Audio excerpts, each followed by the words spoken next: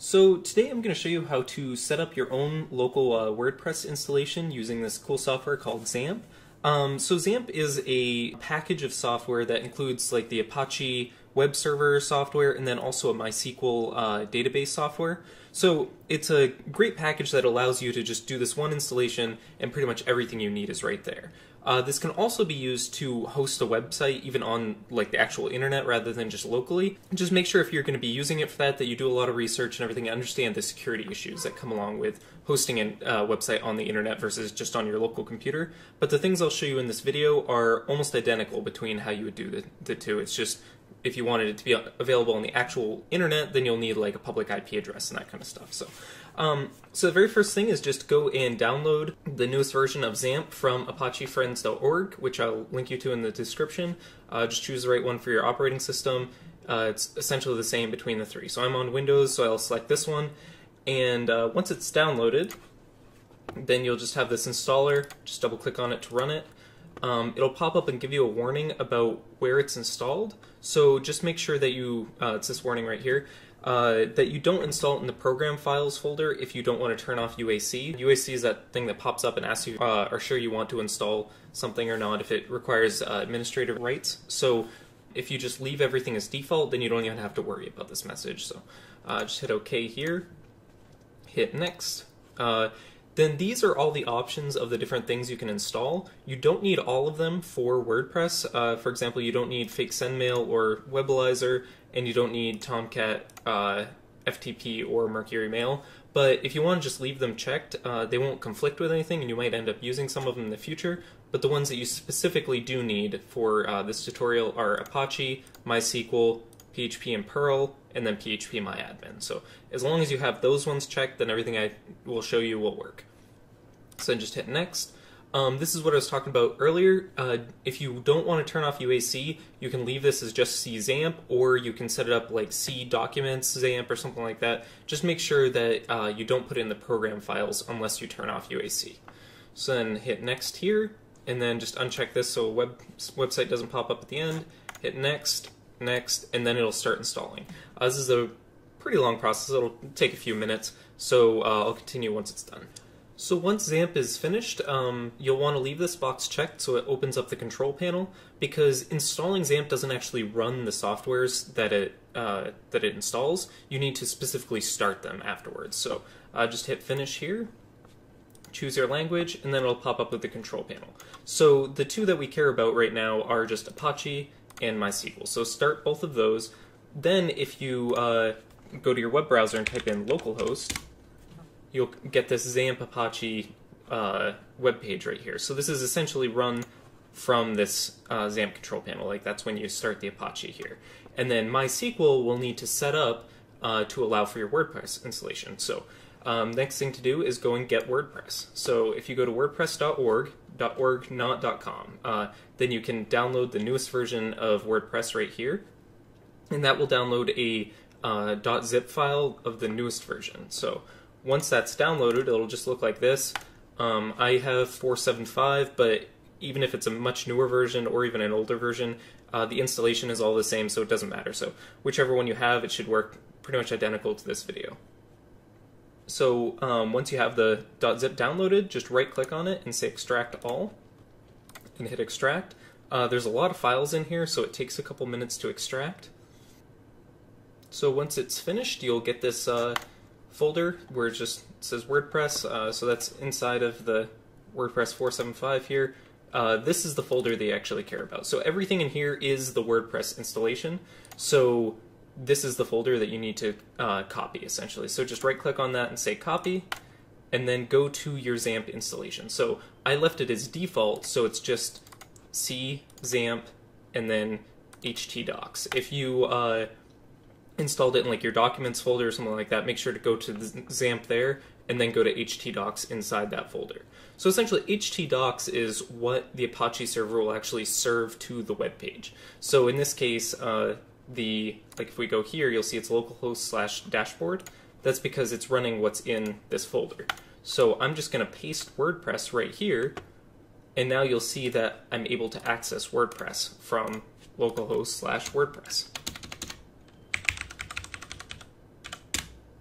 but we haven't configured anything for WordPress about where to store its data. So it'll ask us a couple questions here, and we're going to need to actually set up that information. So if we hit Let's Go here, it asks for the database name, username, password, database host, and table prefix. So this is stuff that we need to set up in MySQL. So we need to set up a database for WordPress to use. So if we go to localhost /phpMyAdmin, it'll bring us to the MySQL configuration page. So that's something that is part of XAMPP, and it only popped up because we started MySQL. So if this wasn't started, you wouldn't be able to get here. So just make sure that anytime you're working on either the MySQL database or on WordPress itself, make sure you have Apache and MySQL selected and started. So if we go back to here, now we need to create a database for WordPress to use. So you can call it whatever you want, but if you just click on the new button over here, then you can give it whatever the database name is. So it's a good idea to pick something relevant to the website rather than just saying something like WordPress. So let's say your website was something about doing tutorials, then maybe you would call the database itself tutorial.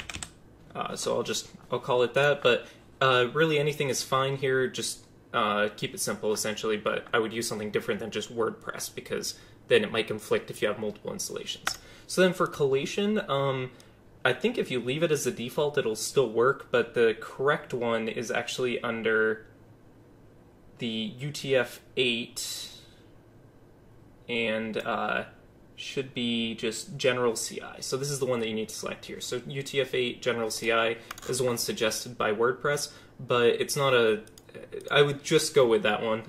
If you kind of Google around, you'll understand a bit more about why that is, but if you select that one, then hit create.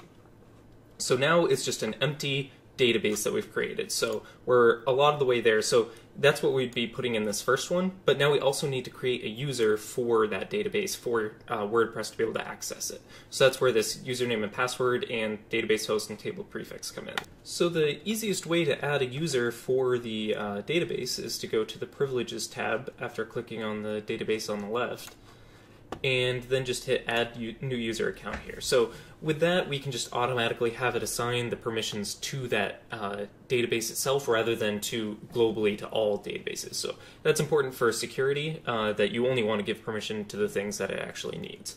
So for the username, it's, again, not too important, but I like to use one that's relevant to the website again, so I'll just call it tutorial, so the same as the database.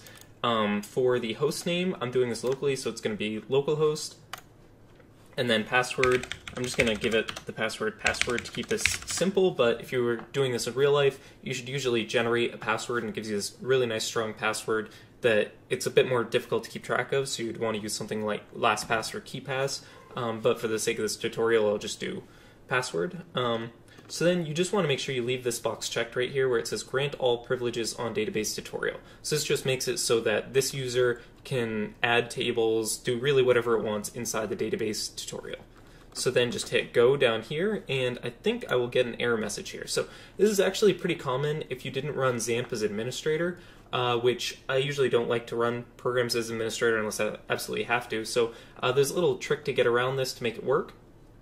So to do that, just go to your XAMPP installation here, go back to XAMPP, and then go to MySQL, and then just right-click and say New Folder, and call this lib, and then open up that folder, right-click, say New Folder, and call this one Plugin. So now, if I run this again, you'll see that it works fine. So now I've created the database as well as the user. So now if we go back to WordPress here,